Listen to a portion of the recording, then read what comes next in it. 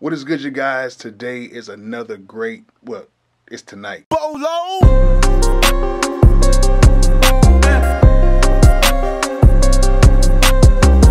Tonight is another great night for a tutorial. I want to go ahead and get this tutorial done because in the morning I have to leave to go to New York for a pretty big label meeting with a very big label, very major label. So I want to get this tutorial done before I leave out of town. So this tutorial is basically something that you guys have been asking me, and that is, what settings do I use to export my beats out of Beatmaker 3 before I put them into another program.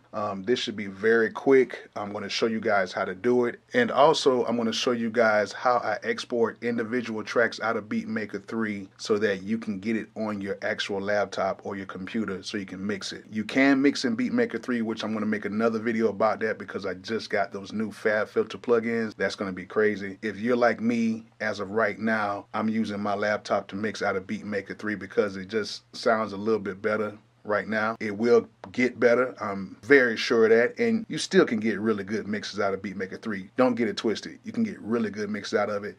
I'm just used to doing it on my laptop. Without me talking so much, let's just go ahead and get to the tutorial.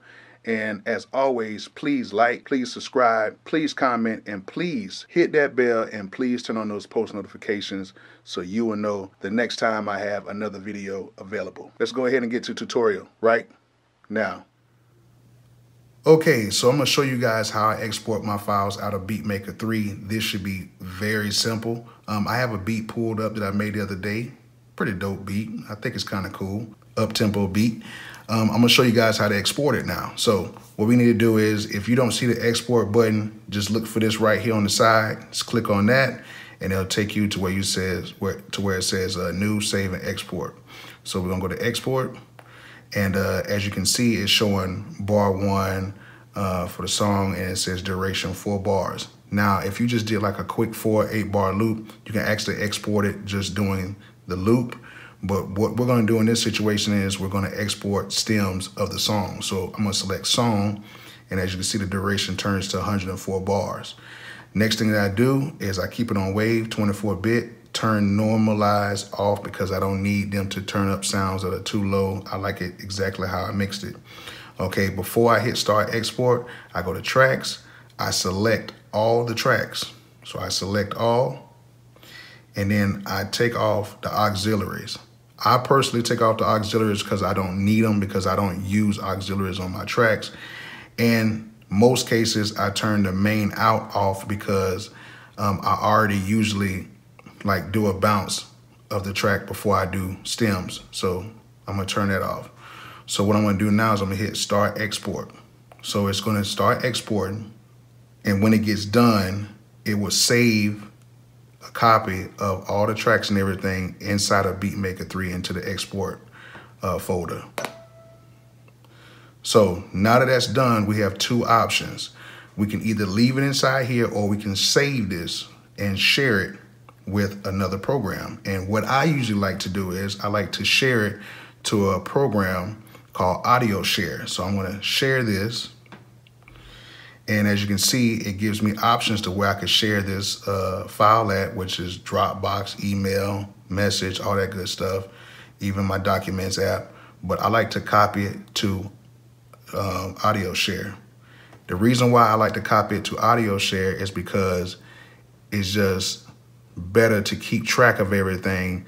The GUI on it is very simple, and I can just find everything I need, and it's easy for me to share these files through this app than to actually share it through Beatmaker 3. Even though it is a way to share it through Beatmaker 3, it's much easier to share files using the Audio Share app.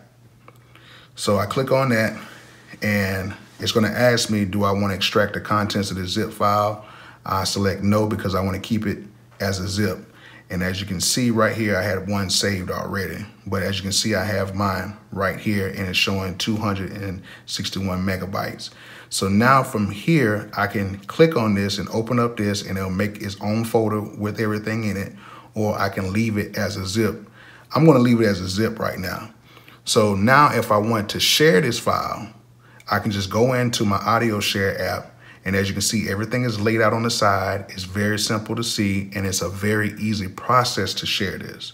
So now what I can do is I can click share, and then now I can share this through AirDrop. If there's another computer by, I can just AirDrop it, or I can send it through Dropbox, mail. I can do whatever I want to do. I can save it into my files on my iPad and use everything that's available to me through this one app. So as you can see, it's very simple. I can actually save this to my files, my iCloud.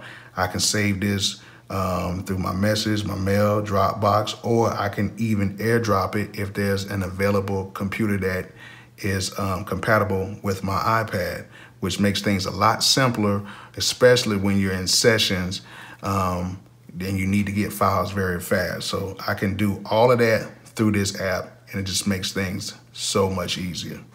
So as you can see, this is how I export my tracks out of Beatmaker 3. It's not very hard, and I do recommend everybody who is doing music on the iPad to get Audio Share. It's not only for Beatmaker 3, but it could be used in so many ways to keep all your stuff organized, and that way you can export things, move things, and it won't be difficult to do it. So that's how I do it. I hope you guys enjoyed it, and hope you guys make some dope beats.